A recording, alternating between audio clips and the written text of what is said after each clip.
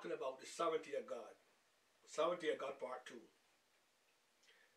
And we're going to consider Psalms 115 verse 3. But our God is in the heavens. He hath done whatsoever he please. Psalms 115 verse 3. But our God is in the heavens. He hath done whatsoever he please. We had made a statement that God does what he pleases only as he pleases. God does things only to please himself, to bring honor and glory to himself. What God does will always bring honor to his name. He makes various things in the Bible for my name's sake. For my name's sake, I will do this. So it's to bring honor to himself. God honor his name. He honor his word. Because God's name speaks about who he is. It speaks about his holiness, his righteousness, his justice, his wisdom. So God's name speaks about the personality of God, his traits, his attributes. There's one thing we can say for certainty.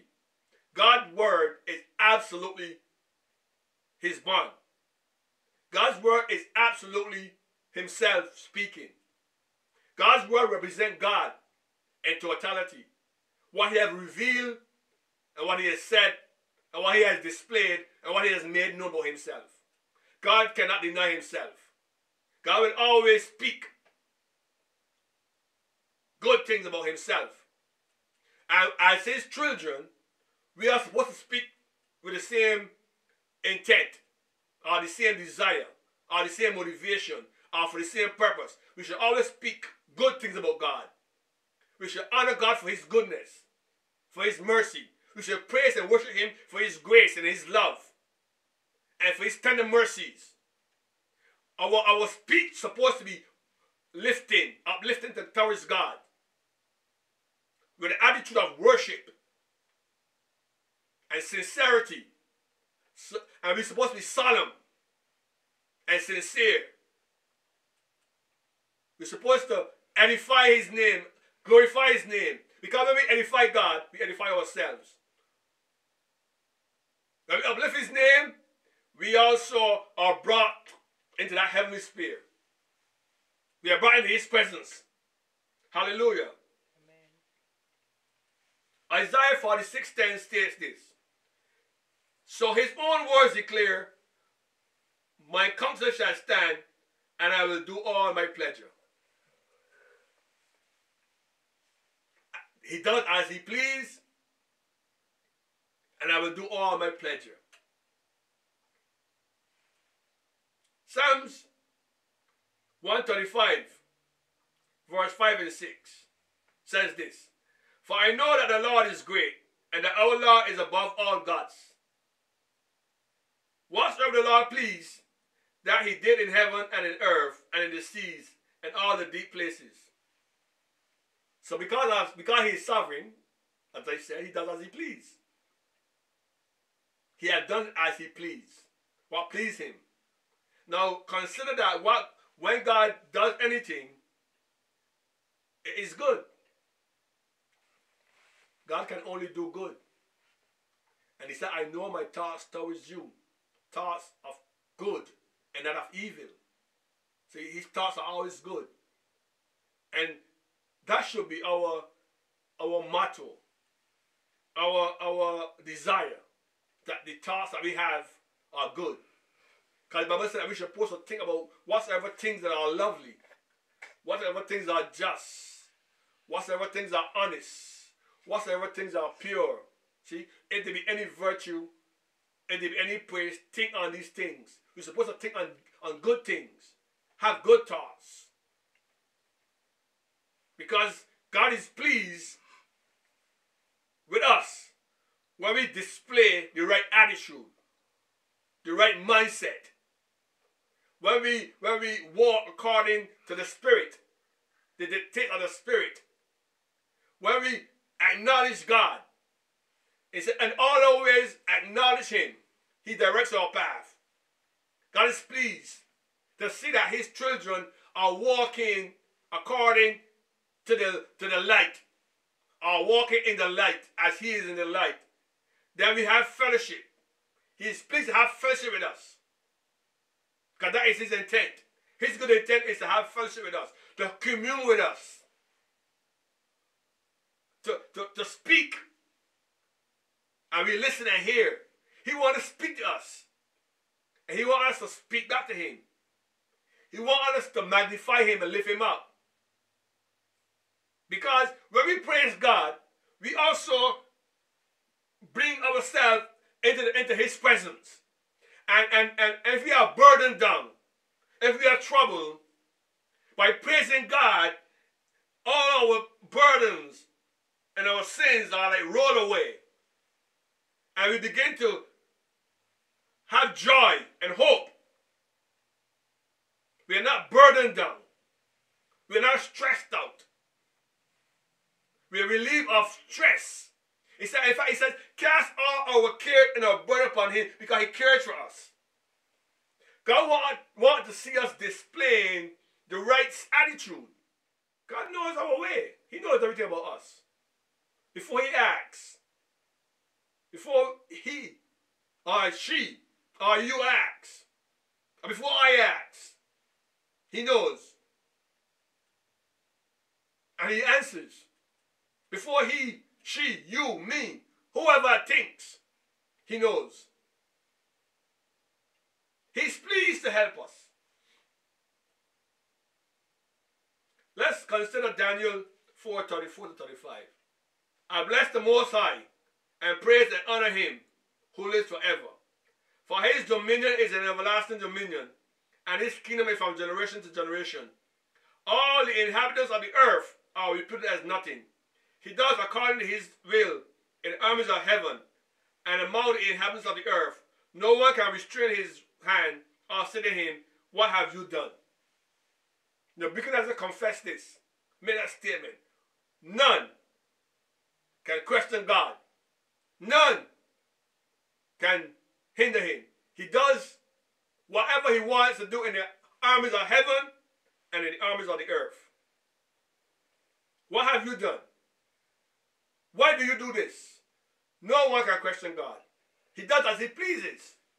Because he's the Most High God.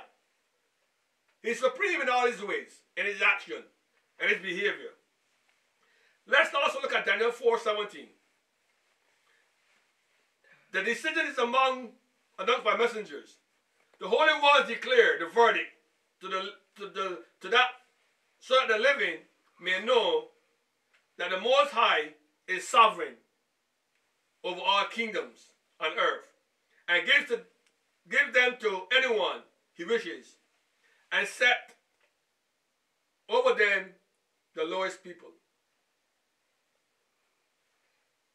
The Most High God is sovereign over all kingdoms.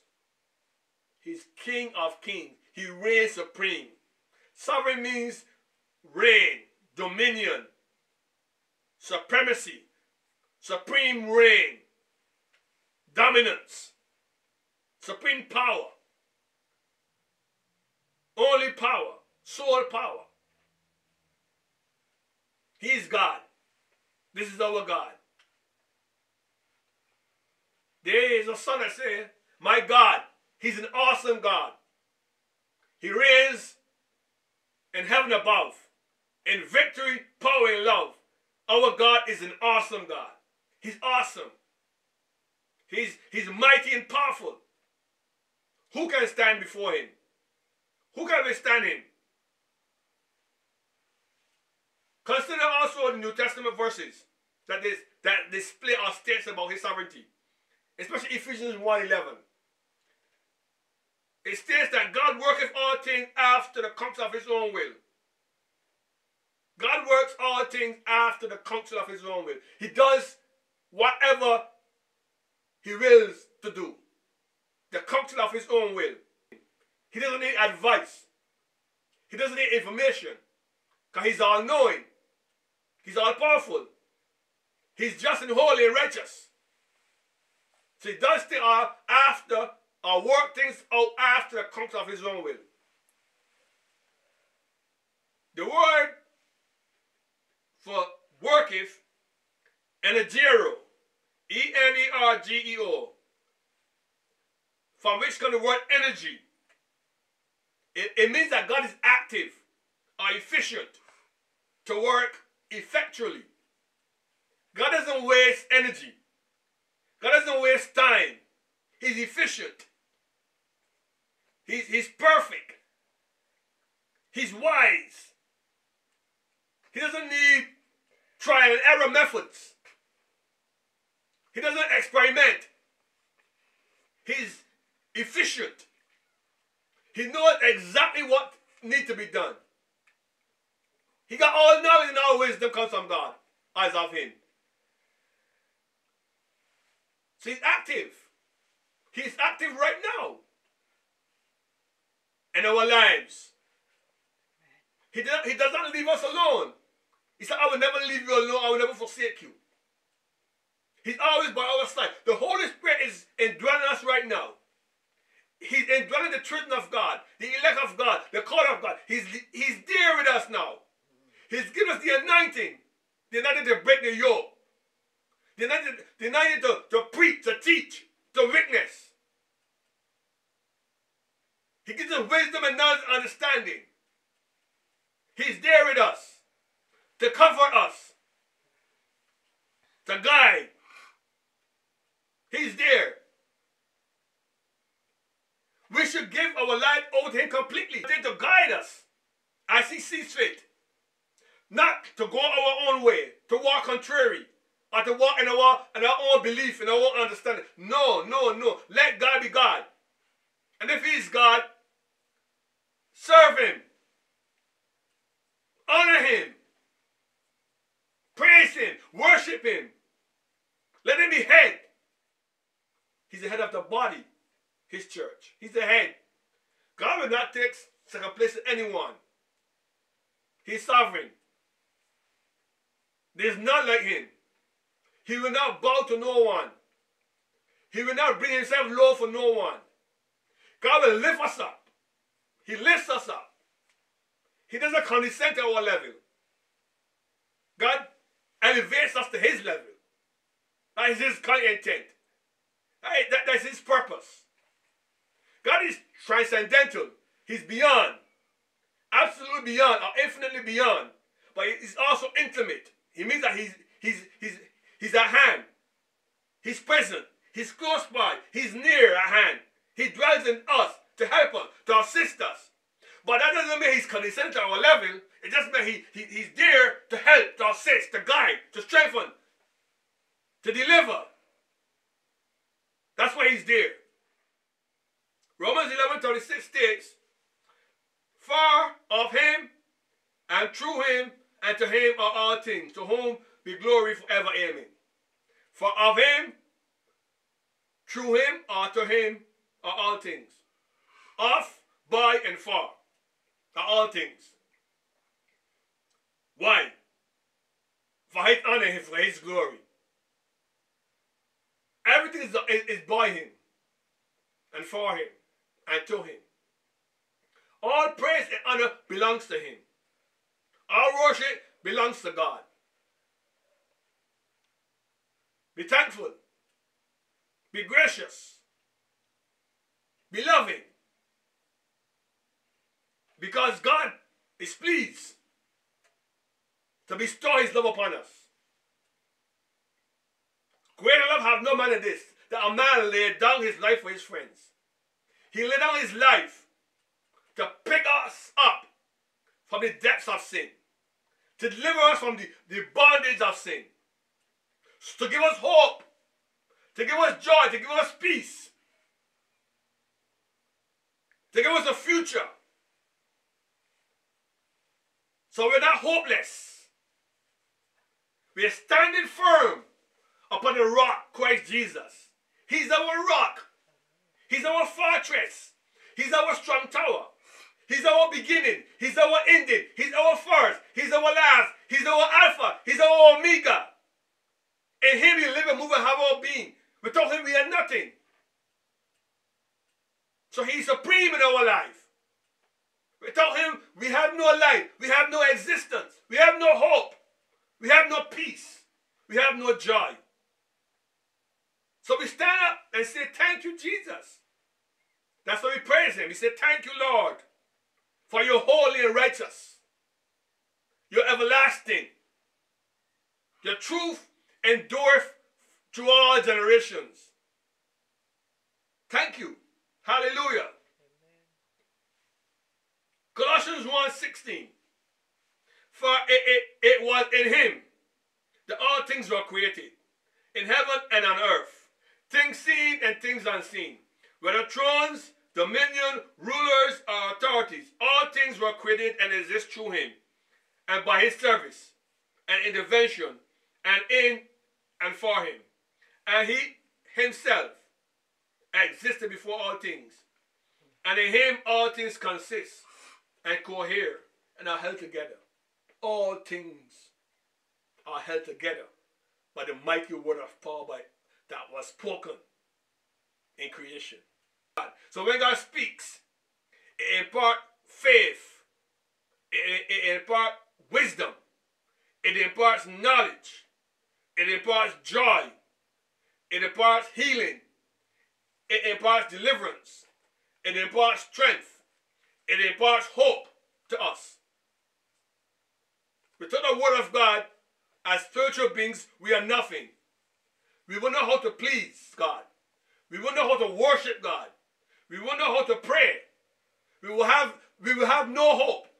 Paul said we'll be like hopeless in this world. We have hope because we trust God. We rely upon him. He's the same yesterday, today, and forever. He doesn't change. See, if God was changeable like us, we can trust him. But because he's unchangeable, he's constant. He's fixed.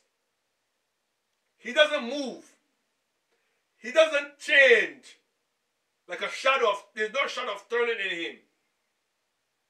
Night, day, night. Or like an eclipse. When the sun light is blocked by the moon so that it cannot reach the earth, there's an eclipse of the sun because of the moon. Or sometimes the earth blocks the light from the sun to reach the moon, and the moon is in eclipse. Darkness, light. God is not like that. He's light, and there's no darkness in him at all. So that's what we trust in. He's reliable. See, he's upright. He's sincere. He's faithful and just. And that's how we're supposed to act and behave ourselves. Be faithful. Be just. Be upright. Circumspect in our thinking and our behavior. Let's also look at James 1:18. Of his own will, he begat us with the word of truth, that we should be a certain first fruit of his creature.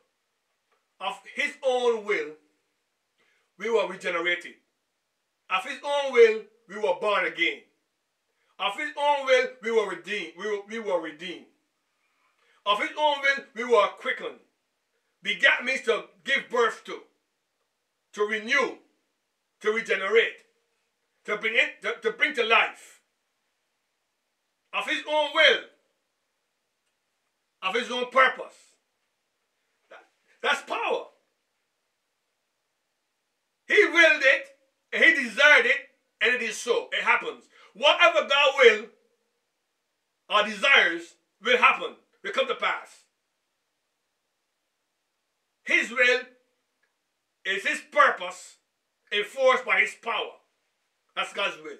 When God wills something, desires, his power, his wisdom, his holiness is brought into play. And it will happen. Something will happen. Hallelujah. So of his own will he begat us. Not of works that we can boast. It's by his grace that we are saved. through faith. We cannot boast and say, I got saved by my own works, by my hands, by my knowledge, by my wisdom, by my wealth. No, it is by grace that we are saved, not of works. Lest any man should boast. So of his own will he begat us. Divine sovereignty means that God is God in fact. He's God in fact. Also in deed or in action, as well as in name. That he's on the throne of the universe, directing all things, working all things after the comes of his own will. He's God in fact. Because he's God also in name. He's God in purpose. He's God in activity. Not just God as an abstract term. God is not abstract. God is real. He's reality. In fact, he's the only reality. Every other thing is subjective. Our wisdom and knowledge is subjective. It depends upon circumstances and things around us. Our knowledge is fragmentary. It's controlled by circumstances, what happens, what we see, what we consider, what we know. But God is not like that. God is absolute. He's infinite. He doesn't depend upon anything. Nothing motivates God or bring about a change in God. God doesn't have to change. He's perfect. He's holy and just. We change. And everything we do is dependent upon something else. Is influenced by something else. We are not truly independent, as I said. We are controlled or swayed by things around us. But God is absolutely independent. He's the only independent wise God. The infinite wise God. The absolute holy God. Absolute righteous God. He alone is absolute. So that's what it says. He does as he please, working all things after the counsel of his own will. Ephesians 1:11. In him also we have obtained an inheritance, being predestined according to the purpose of him who works all things according to the counsel of his own will, that we who first trusted in Christ should be to the praise of his glory. So that is the reason why we are here. To the praise of God's glory. To the glory of his name's sake. See? To bring honor and glory to God. To the praise of God's glory. God designed our purpose that he would create. And have, so that he can have a people. So that he can display his love in them. Display his grace in them. To share his love and his grace with. He just purposed that he would have a people to share his love with. When God was existing as Father, Son, and Holy Spirit, he was pleased to exist in that condition. God is not lacking anything. But God is complete. But the thing you must consider that we were always in Christ. The Bible says that we were hidden in Christ. We was always in God's mind. And it was always his plan and purpose that he will have a people for himself. That he will have a people to worship him.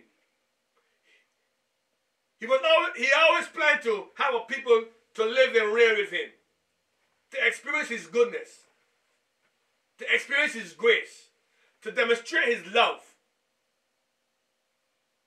It always was his plan. So, God is complete. We are in him. And he's our God. We can just speak one more point. And it's God's holiness. How does God's sovereignty relate to his holiness? God is sovereign, but he's also holy. So God's sovereignty and his holiness.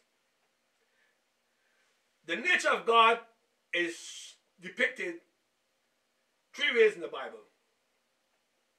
God is spirit. John 4:24. John 4:24.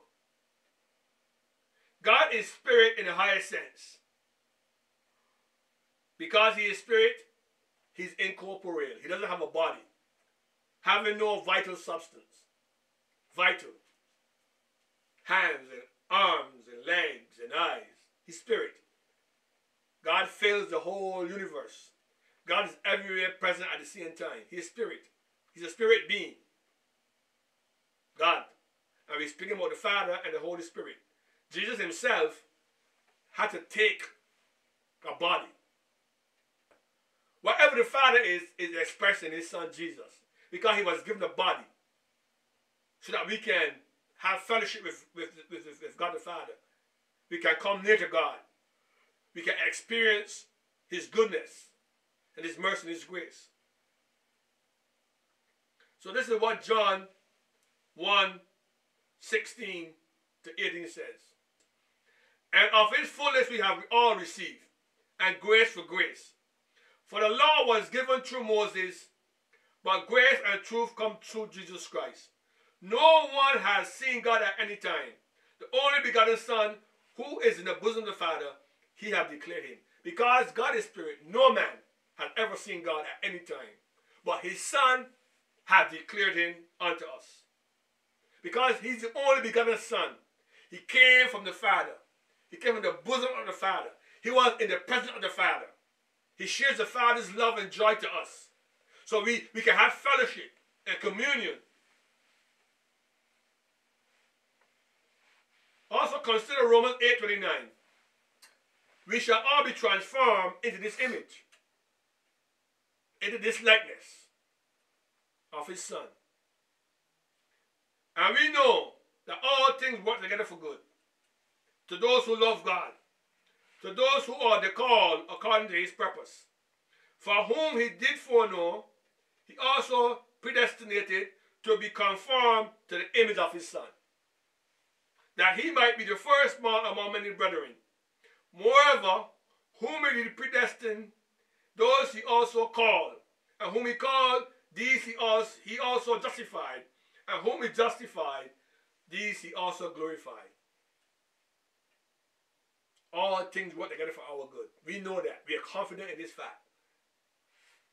Because we are the called according to God's purpose. We are the called ones. We're the called out ones. We're the ones that he died for. We're the ones that he shed his blood for. We're the ones that he prayed for in John chapter 17. We're the ones that he loved. We're the ones he want to have fellowship with. We're the ones that he shepherds. Thank you, Jesus. You are spirit and you are life. He says, the words I speak unto you, they are spirit and they are life. He's our life this morning. He's our hope. He's our joy. He's our peace. And we know that he's sovereign. And we give him first place in our lives. Have your way with us, Lord. Teach us to number our days, that we will not apply them to evil, but we would apply them to wisdom. Teach us to appreciate the things that you have given us. Guide us, O Lord. Strengthen us. So that whatever we put our hands to do, it will bring joy and pleasure to you, or it will be pleasing in your sight. Help us, O Lord, to overcome sin and temptations of the wicked one. Not to be consumed by lust, not to be consumed by anger and hatred and malice, but we will be your object that displays love and peace and harmony and sincerity. Help us, Lord, to trust you more, to believe you more, to remove all doubt from our hearts and our minds, so that we can really hold fast